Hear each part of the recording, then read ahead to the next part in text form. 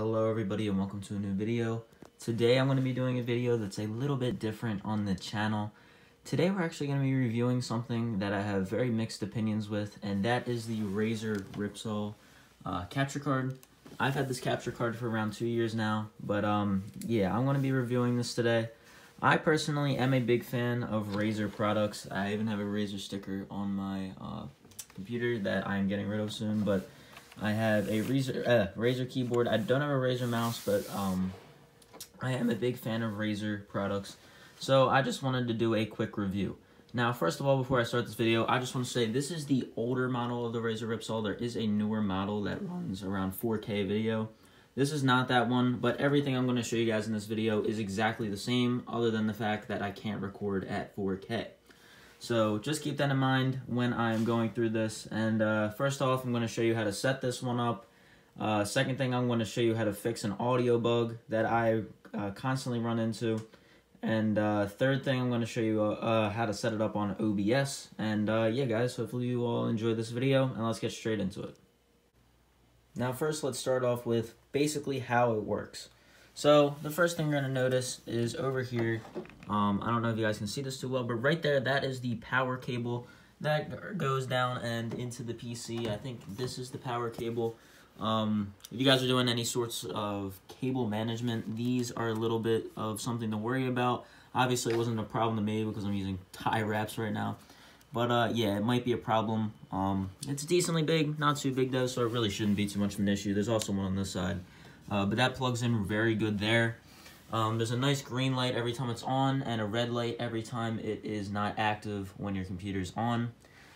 And then over here we have, it looks like a aux port right there, and then a mic port right there, just in case you guys want to do that. I personally don't use that. I just use my microphone jack right there on my computer.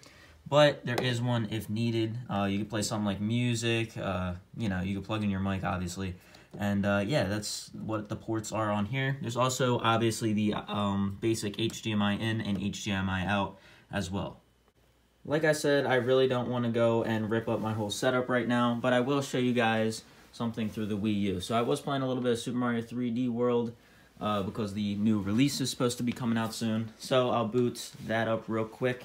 And let me just grab my remote and change the HDMI on my television.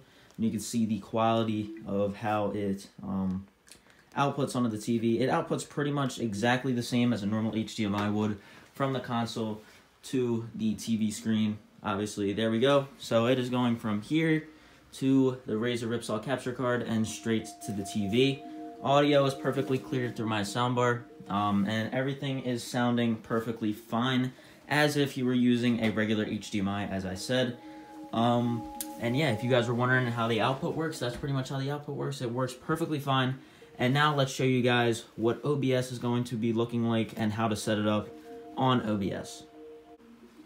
I also want to say, just before I continue the review, that through Razer Synapse, you cannot access the capture card, at least the one I have as of right now. So basically what that means is you will not be able to change the lighting in any which way of this capture card. Now, this shouldn't be too much of an issue to most people. I just wanted to put that out there. I am able to change the color of this keyboard through the chroma lighting right there. But obviously, this capture card does not support that. Just letting you guys know. It shouldn't be much of a big deal, but just letting you guys know, just as a heads up. Okay, guys, now that I'm on OBS, I'm just going to show you guys how to set this up. It's a very, very simple setup, sorry. And if you guys want to, or if you guys know about OBS, it's going to be very, very easy for you. So just go down here where it says sources, and then go and hit the plus, obviously. Go to video capture options, or whatever, I don't know what it said, something, video capture device, and then hit OK. And you should get a screen right here, and then your Razer Ripsaw option, when plugged in and lit up green, should pop up right there. Where it says device.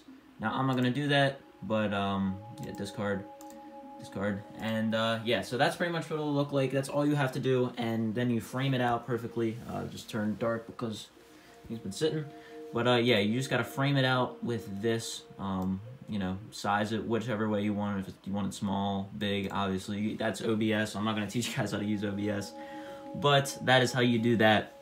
Now, the next portion of this video and the last portion of this video is the fact that there is an audio bug, a very, very recent audio bug that has been happening with lots of Razer Ripsaw capture cards recently.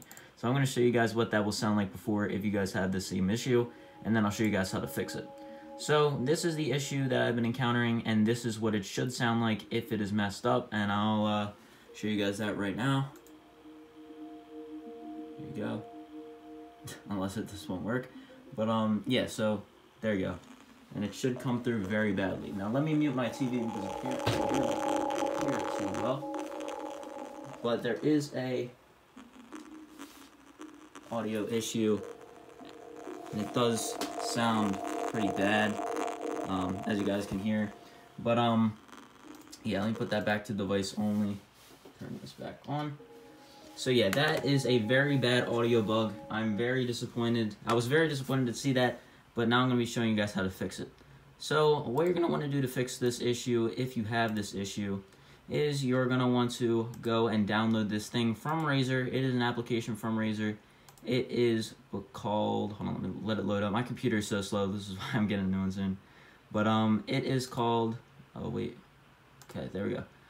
It is called THX Spidal Audio. It is Razer qualified. They made this. I'm not exactly sure what it's for, but you're gonna want to download this and then go over to where it says Application Mixer and change OBS Studio to THX Spidal Audio. And there was some sort of error in the audio up here because I have this USB that connects to this, and it thinks it's an audio device, but it doesn't, or it isn't. So you're going to want to change your output device to your normal output device you use for your computer, whether that's speakers or anything else, and you will start off with a 15-day free trial.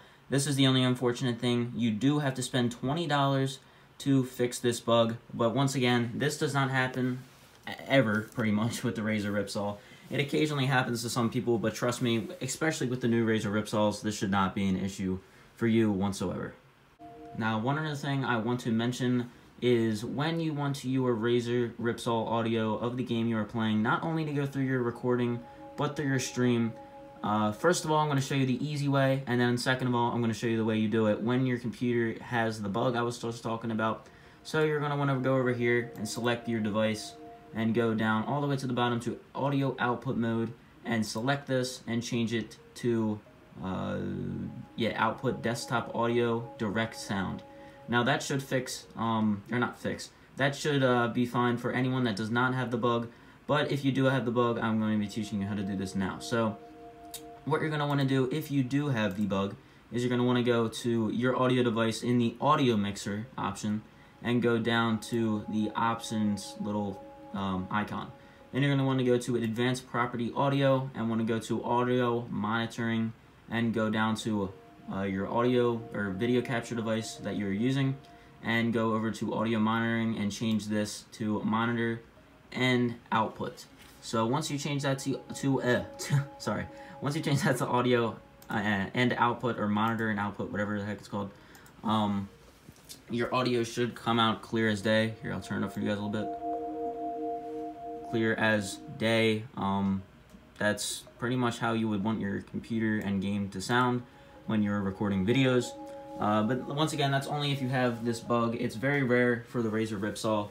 And yeah, my overall experience with this capture card has been actually surprisingly amazing. There's only been a couple flaws which I want to list out. I want to list out the cons and the pros. So the pros of this device, first of all, it's very sleek. It has a nice design. Very, very simple to use. To set up, it takes minutes. You just got to install one thing called Razer Synapse, the 2.0 version, I think. It's very, very easy to use. Third thing, to be honest, the video quality and audio quality when you don't have the bug are insane. Now, I'm saying, like, it's probably one of the best ones you get out there, right above or maybe below, I'm not exactly sure, the Elgato 60 or HD60S. But the only fortunate thing about this one in particular is that it can record at 4K. So I'd say that's an amazing pro to this. One con I would say is that the green light on there has to stay green no matter what you do. You could probably fix it by putting a piece of electrical tape or something over that if you really don't want the green light. But personally, I like it because my PC I'm going to be getting is actually green, so I think it's going to look really good. I have the backlight is green, the keyboard's going to be green, and everything's going to be green, so I hope that looks great.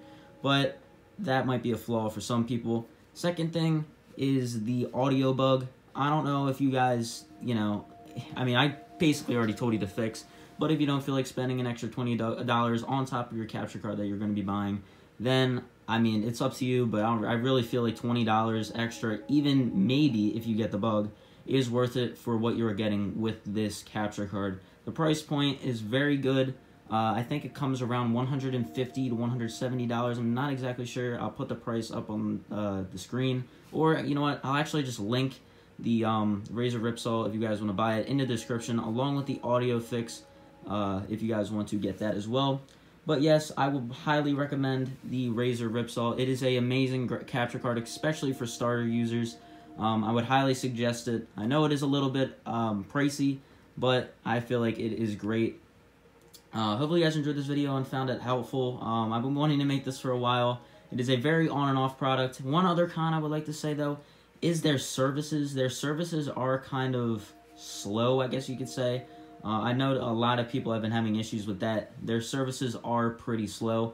So if you're looking to have a lot of issues with the device, or you just need to ask a lot of questions, Razer would 100% not be the way to go. And by the way, if you guys have any questions about the Razer Ripsaw, please leave them down in the comments. I can answer anything. I've had this capture card for so many years now that I've gone through every issue, and it's been pretty great experience, not gonna lie. So if you guys enjoyed this video, make sure to leave a like, subscribe if you guys are new, and yeah, talk to you guys later. Bye guys.